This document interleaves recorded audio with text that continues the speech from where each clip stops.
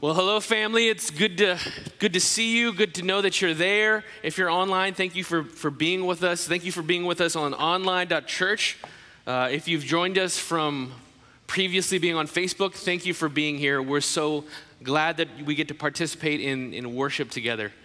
Thank you to those of you who are in person. Got some babies in the room. I'm excited about that. I didn't introduce myself. My name is Eddy. I am the lead pastor here at Grace Covenant Church Sterling, and it is a pleasure to be with you. Before we get into the word, I just wanted to say a few things. First of all, thank you to everyone who participated in our collection. We went 2 weeks ago, and we delivered to a number of different neighborhoods in Sterling our Grace Covenant Church grocery bags with some information, letting people know that they could donate canned goods and other non-perishable items, and we would collect this past Saturday. Now, we went ahead and did that, and to those of you who took part in that, thank you so much. We collected over 5,000 pounds of stuff, and I think that's at least a ton. Is it 2,000 or 4,000? So 2,000? So over 2 tons of food. That's a lot of food. So great job to those of you who are online. Thank you so much if you took part in that. Our heart and our desire is to be a blessing to our community, and we're able to do that because of your generosity, and because of that, we've been able to replenish some of the food pantries in the area. Now, our next upcoming outreach, school's coming up, and people are getting ready, or they have already gotten ready. Parents have gotten ready, but we are doing a school supply drive. And so if you're interested in that, if you would like to take part in that, we would love for you to do so. You can text our text line, 474747, with the word outreach, and we will give you all the information that you need to be a part of that. Again, if you're listening online, you can join us by texting outreach to 474747, and we will get you connected. Now, finally, something really exciting. I know that you guys are going to love this. We have our fall corporate fast coming up this first week of September. Give it up for the corporate fast. People are like, okay. But this is a moment for us to engage our faith, to trust that God is going to meet us in what I believe to be, it's going to be a unique season. It's going to be a very unique season. If you're a parent, you hear what I mean when I say unique. It's euphemistic for some other things. But God is going to meet us, and we're going to pray and believe that he's going to meet us in this season of life, that we're not just going to survive, but we're going to thrive and grow. And so I would encourage you, it's September 2nd through the 4th. So do what you can. If you've never fasted, don't go just straight water. You do a little search on the internet or talk to a leader about fasting in a safe way. Talk to your doctor about fasting in a safe way. There are a number of different things that you can do to engage your faith. The purpose of fasting is not just to not eat, but it's in order that you might stir up your soul to recognize your spiritual need. It's in order to bring attention to the fact that maybe we don't engage with God as much as we ought to, and it gives us opportunity and a reminder and time. If we're not eating a meal, it gives us time to pray. And so would you join me in that? It's going to be a fruitful moment. Whenever we fast, God moves uniquely. He cares about our commitment to him. Not to say that our commitment is the ultimate determining factor in things, but he has an interest in seeing us being committed. And so please consider taking part in that. We'll break the fast on that Friday at 7:15, and there will be a service in our Chantilly location. The same sort of rules apply. We'll pre-register, and there will be masks that we ask that you to wear and for you to social distance. But it's going to be an impactful moment. Well, over the last few weeks, I have been going through our mission statement for Grace Covenant Church. And for any organization that really wants to keep things aligned along a purpose, whether it's a for-profit organization that has the goal of bringing in revenues and making a profit, or it's a nonprofit that's intended to reach certain metrics and do certain things and accomplish certain things, there is a mission that we ascribe to. And at Grace Covenant Church, Sterling, Chantilly, all of the locations, our mission is that we want to help people encounter Christ through the word, through the preached word, through small group ministry, through all the things that we do, we want to help people encounter Christ, experience biblical community that's centered around God, that's united in Christ, that's empowered by the Spirit, that reflects the multi-aspected way that we are people. We want to experience biblical community, and we want to extend this kingdom. And for us specifically, we want to extend along the Route 7 corridor. So that's who we are as a people. We want to help people encounter Christ, experience community, and extend the kingdom. And that is a great mission statement, but it is not an ultimate mission statement. It's not an ultimate mission statement. You know, one of the things that I like about kids is that they are really good at asking hard questions. They have no problem, and they look at life in such a way that a lot of times the things that we ignore or we don't think about because we've kind of relegated them to, well, I don't need to know about that, or I don't know how to know about that, or I've never even considered that. You know, they'll just ask questions, you know. Well, why can't we live on Mars? Well, there's a lot of reasons. Like what? I mean, well, you know, honestly, I don't know. But I assume that there are reasons. You know, why do we use cars instead of bikes? Or why is the sky blue? I mean, that's a pretty common one. And I used to think it was because of the oceans, and I had teachers that told me that. I had teachers that told me that was because of the ocean. Then I've come to find out that it has something to do with the atmosphere and refraction and light and stuff. So it's not about the oceans being reflected. I don't know. So my teachers were just making it up as they went along as well. But they ask good questions, and one of the questions sometimes you'll hear a kid ask is why? And so as we considered the mission statement, I want us to ask one more question. I want us to ask why. We want to help people encounter Christ, experience community, and extend this kingdom, but why? And in your own personal life, there are things and goals, there are missions that you ascribe to, you know, as a professional, as a parent, as a friend, as a spouse, as a child. There are goals that you have in your life of, I want to do this. And you can ask why, and that sometimes will get you a little bit further. And if you keep asking why, you come up to a place where there's an ultimate why behind all that you do. There's an ultimate why behind all that you do. Now, we don't always think about that ultimate why. We don't always consider it explicitly, but there is something behind all these things that's motivating what we do. And so I want us to look at Scripture and see what Scripture has to say about what our ultimate why is. And my conviction is that Scripture is going to tell us that we do all these things, and we ought to do all these things so that we might bring glory to God. So we're going to read out of Matthew chapter 5, verses 14 through 16. So if you will stand with me, if you're online, you can still read with me. I'd love for you to do that. It's good for your soul and good for mine. We're going to stand together and read Matthew chapter 5, verses 14 through 16. You are the light of the world. A city set on a hill cannot be hidden, nor do people light a lamp and put it under a basket, but on a stand and it gives light to all in the house. In the same way, let your light shine before others, and it gives light to all in the house, that they may see your good works and give glory to your Father who is in heaven.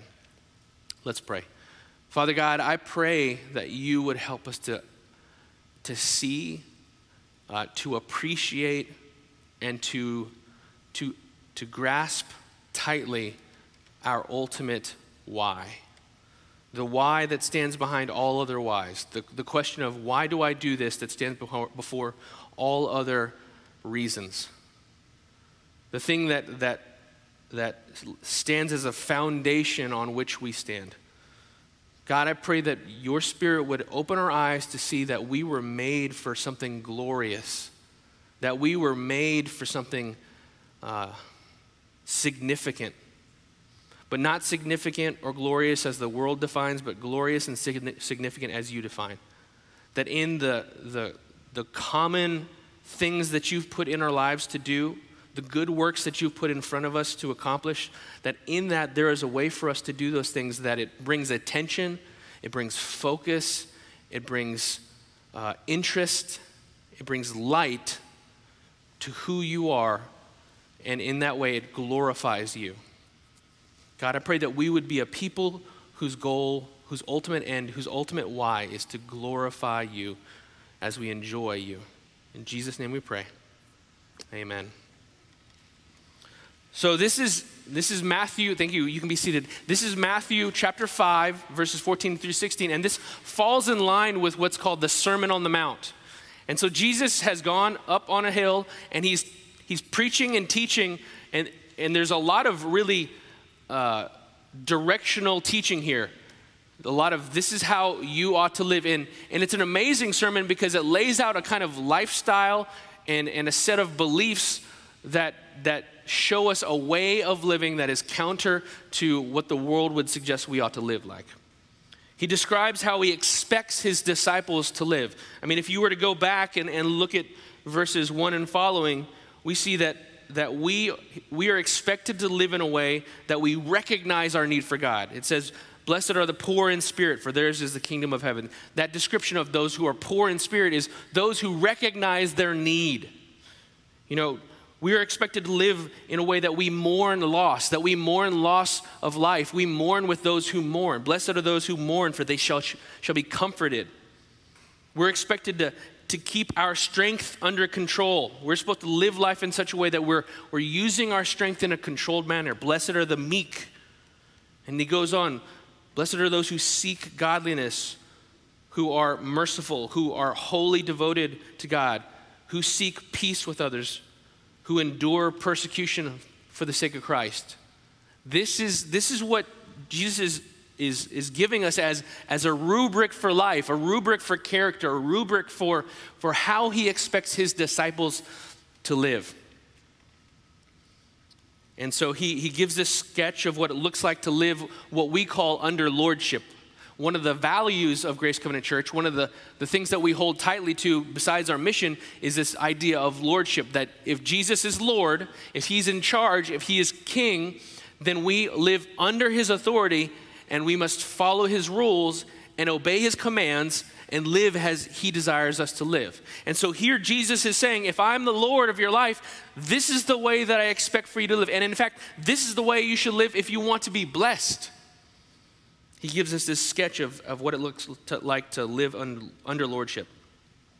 Now, from this description, he moves on to our identity and purpose, to what I've been talking about, this idea of a why we ought to live a particular way. So we're going to look at three different things. We're going to look at the source of our ultimate purpose. We're going to look at the nature of this purpose. And we're going to look at the end or the goal of this purpose. We'll look at the source of the purpose, the nature of this purpose, and the end of the purpose. First, let's consider the source of our purpose. Where do we get this purpose? Where do we find out what our ultimate why is? Look at verse 14 with me. You are the light of the world. Jesus is declaring something to you and me. Jesus is telling something to you and me. This isn't a discussion, right? This isn't, when I was in 6th grade, we had Paideia. Has anyone else had Paideia? If you had Paideia online, just say I had Paideia or raise your hand. If you didn't, they joined our social studies and our English class, and we would read literature, and we were expected to take notes in the literature and write down our thoughts and highlight, what's the point? What are they trying to say? What's the argumentation? And then we would move our chairs into a big circle and have this Socratic meeting of minds, where our teacher would ask us questions and we would converse. And Billy would have an opinion, and Janice would have an opinion, and neither Billy nor Janice were in my class, but pretend like they were. And they would express their opinions, and there was no wrong, there was no right, there was just a discussion with cogent arguments, and the hope that we would all come to a greater level of truth in the process. That is not what Jesus is doing. He's not inviting us to a conversation. He's not saying, what do you think? Why don't you tell me how I should lead you? What should I expect of this relationship? No, he says, you are the light of the world. And it's a positive thing, but it's a positive thing that he is saying to us that we should receive and accept and live in light of.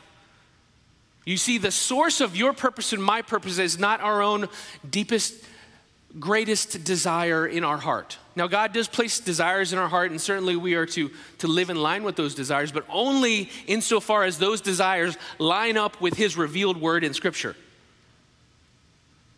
He is telling us these things because God is the source. Now that's not in vogue, that's not popular, especially in a world where the only thing that's wrong to say is to say that there's something wrong. Jesus has a very clear idea of what's right and what's wrong and what's expected of your life and my life. And before we push towards any sort of ultimate goal of life, we have to recognize that we are not the ones who determine what that goal is. You don't get to decide what your ultimate life's goal is. Now, that doesn't mean that, you can't just, should I go to UNC Chapel Hill? Should I go to George Mason? Should I go to James? That's not what we're talking about here. We're talking about the essence of who you are and what that essence is intended to accomplish in creation. Now, there may be different ways that we do that. There are a lot of different flavors of ice cream, but ice cream is supposed to be sweet and delicious and cold. Whatever flavor it is, it's going to be sweet and delicious and cold, unless it's, actually, I can't think of a flavor I don't like. Don't tell me if you know. But we are made as people, and God is the decider. The challenge with this is a lot of times we get this wrong. And I remember when I graduated high school, I believe, I could be wrong, but I believe our senior song was Listen to Your Heart. And it was, listen to your heart. No, that's not the right, that's a different song. But it was something along the lines of listening to your heart. And it was garbage. Like telling an 18-year-old who has no idea what he's doing with his life to listen to his heart is like, it's like giving a kid a knife and say, figure it out. No, don't listen to your heart. Talk to someone older and wiser and smarter. And ultimately talk to the one who not only maybe has an idea of what your life is supposed to look like, but created you. When I was in 4th grade, I had a teacher, and she would have us write our vocabulary out 3 times per word with the definition. You'd write your word abacus, and an abacus is an ancient calculator, whatever. And then arithmetic. Arithmetic is math. And you'd have to write the word out, spell it correctly, 3 times with the definition. And the danger was, and for those of you who are younger or online, or just because you're online, but not necessarily, but you had to write this out on what's called paper. And there were lines, and it's made from the pulp of trees, and you could use what's called a pencil, which is it's a piece of wood with another thing in it called lead, and the lead it gets rubbed off onto the paper. And you write these symbols very similar to emojis, but you put those symbols together and words happen. And you'd write these things, and she wanted it in an alphabetical order, and I invariably would do a great job, but if I messed up at all, and especially if I messed up at the beginning, I'd have to redo the whole thing. It would all be off, right? If I get arithmetic, then abacus, and then I go down the list and I get to, Xena Warrior Princess, and I realize, oh no, this is bad. I have messed up arithmetic and abacus. I would have to throw out that piece of paper. There was no copy and paste. There was no, cut, move it down. I just had to have a cramp in my hand for the next 45 minutes as I rewrote the whole thing. And I say that to you because if we don't get our purpose right, we are in danger of getting down the line in terms of life and come to a place where we look back and we say, oh no, I have to erase it all. However, unlike my 4th grade self who did have some extra loose leaf paper, we don't get to go back and relive the 10 or 20 or 30 or 40 years of life that we lived out of alignment with God's purpose.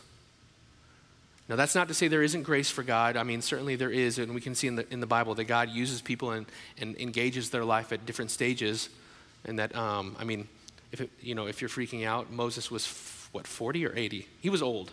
He was older. 40's not old, 80's old. Unless you're 80, then it's not old. I'm moving on. He started out later. Abraham was as good, the Bible says he was as good as dead. So he did start a little bit later, but the reality is if we don't get this right, if we don't understand the source, if we don't figure out and align ourselves to the source of our purpose, the rest of this stuff won't make sense. Jesus determines our purpose. So what is it? What is the purpose? Let's look further. It says this: you are the light of the world. A city on a hill cannot be hidden. Nor do people light a lamp and put it under a basket, but on a stand, and it gives light to all the house. And he goes on, in the same way, let your light shine before others so that they may see your good works and give glory to the Father who is in heaven. The nature of our purpose is he uses this picture of a light, this picture of a lamp, right? A city on a hill that draws your eye, that there's attention brought to it. You know, imagine traveling down a dark road around, and this is Jesus' time, right? There aren't street lights. There aren't, there's no city lights. The light pollution is negated, so you can see the stars, but you're traveling and you see your destination up on the hill, and you see the light, and it's drawing you in, and you can it's a pointer, it's a compass, it's an orienting landmark. The city on a hill draws us in. It allows us to see things clearly, right? Light allows us to see things clearly. If this service was in the dark, it'd be a very different service. For those online, it would be a podcast. It would be audio only. It helps us to see our surroundings, right? He says that we're a light, and part of what we're doing is helping the world to see its surroundings. You know, my kids are of the age that they like Legos, and that's great. And sometimes in the middle of the night, they wake up. And so I go and help them, with whatever it is. The blanket fell off, or, I'm having a weird dream, or, whatever. And there's a huge difference between Eddy walking in a dark room without an iPhone and Eddy walking in a dark room with an iPhone. And the difference is the difference between life and death by Danish engineering that is a Lego in my foot, right? And if you've ever experienced, it's a funny joke until it happens to you and you realize how terrible it is. But Legos they're square and they're pointy and they have a lot of corners, and it's really beneficial to have a light to see your surroundings, so you don't die a million deaths on a 6x2 block of Lego. Not only can we see our surroundings as light, but we can see the source of light. Now, how many of you when you were younger, would draw landscapes? And I don't mean like fancy landscapes. I mean like you had the 6-color crayon. You drew the green horizon, and maybe 3 sprigs, for 3 sprigs here, 3 sprigs here, and that's your grass. You get a sense of grass. And what would you do for the sun?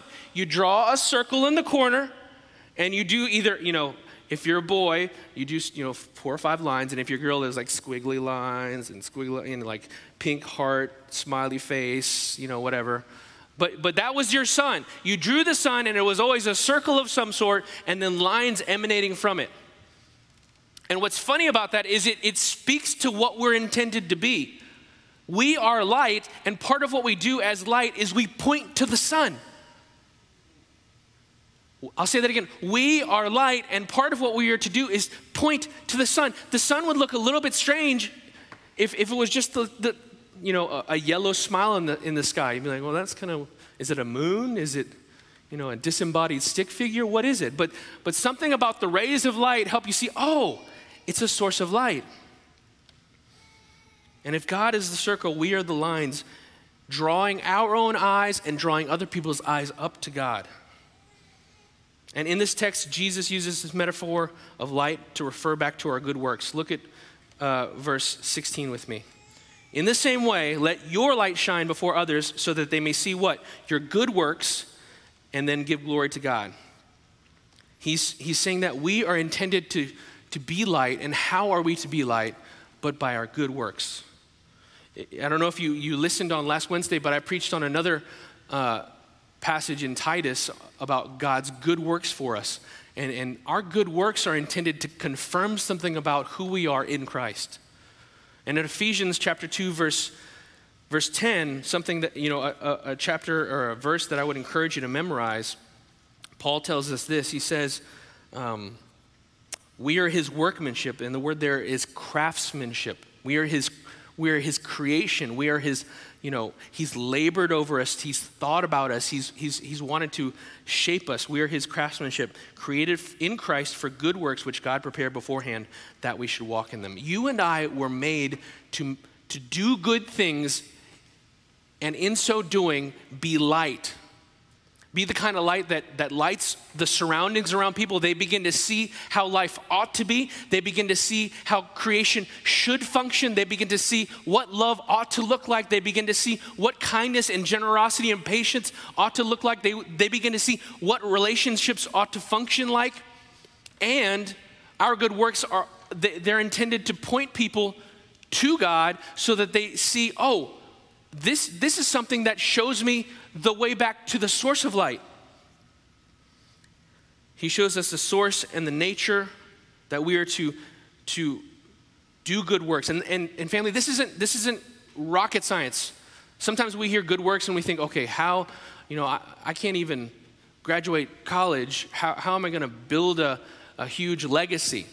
But he's saying there are things that I've placed in your life. Husbands, wives, your good works, many of them are loving your spouse in a way that honors God and not doing the other thing that you want to do that doesn't honor God. Parents, part of what good works are loving your child sacrificially, being forgiving towards that child, being giving towards that child when that child deserves other things. Those of you who live in the corporate environment, good works are living and acting and moving with integrity, doing your job in such a way that it shows that you are honorable and that you operate with a higher level of ethics. Neighbors, doing good works means being a good neighbor, not being loud, not being obnoxious, not doing things that force other people to feel frustration, anger, like you don't care or love them. It's not complicated. Now, there are some grand good works, and some of you will walk in things that involve larger amounts of money or larger amounts of time or more people, and certainly those are good works that we all can participate in, but the good works that God calls us to it's not complicated and it's not mystical. He calls us to things and he makes it clear in his word. I mean, even in this sermon, he says, blessed are those who are poor in spirit, who mourn, who are meek, who are hungry and thirsty for righteousness, who are merciful. These are all aspects of good works. He calls us to these. But he's not satisfied with just showing the source and the nature of our purpose. He wants to get us to the ultimate end of our purpose. Verse 16 says this, in the same way, let your light shine before others so that they may see your good works, and I'm going to add a word, and therefore give glory to your Father who is in heaven. Now, I'm not adding a word because I think that I should improve the Bible. I'm adding that word because I think that's the force of what Jesus is saying there. He's saying, you should do these good works, and therefore, in that way, you should give glory, others will give glory to God who is in heaven. We were made to bring glory to God. I read this to our worship team on Thursday, but I'm going to read it, and we'll be done very soon. In Psalm chapter 19, it says this, the heavens declare the glory of God, and the sky above proclaims his handiwork. Day to day pours out speech, and night reveals knowledge. And it goes on to describe how creation reveals the nature of God. And in a sense, creation worships God. And by that I mean creation reflects the glory of God to everything else around it. Frogs worship God. I don't know how, I don't get it, but slugs worship God. There's something about a slug that it's living in integrity with the purpose that God has made it for, and it's doing the things that it's supposed to do, and in doing what it's supposed to do, it brings glory to its creator. You and I were made to bring glory to God, but not only because he is our creator, but also because he is our Father. Again, in Ephesians chapter 1, verse 5, it says that we've been predestined to what? Adoption. That he has prepared us for adoption. That he doesn't just call us sinners who've been saved, but sons and daughters who've been brought into his family. And as such, we are called to bring him glory, not only as our creator, but as our daddy, as our Father. We represent him. You know, my sons and my daughter, they have the name Barnes, and what they do represents something about who the Barnes are. We tend to be kind of loud and a little rambunctious and very silly. We make faces. I don't know if you know, we are silly. There are a lot of pictures of me and my daughter making faces. That's something we do. It's a family value. We love babies. We hang out with babies. We love to hold babies and tickle babies and my daughter, she loves to hold, but my sons do too, because that's a family value. That's who we are. And you and I, we are sons and daughters of Jesus, or of God the Father, younger brothers and sisters of Jesus Christ. And as such, we are to glorify God. We are supposed to bring positive attention to our family. Our good works are not the end. The danger in your life and my life is not that we could avoid shipwrecking our life, doing horribly immoral things, and still miss our purpose by living good, quiet, moral lives that disregard the fact that we are called to glorify God.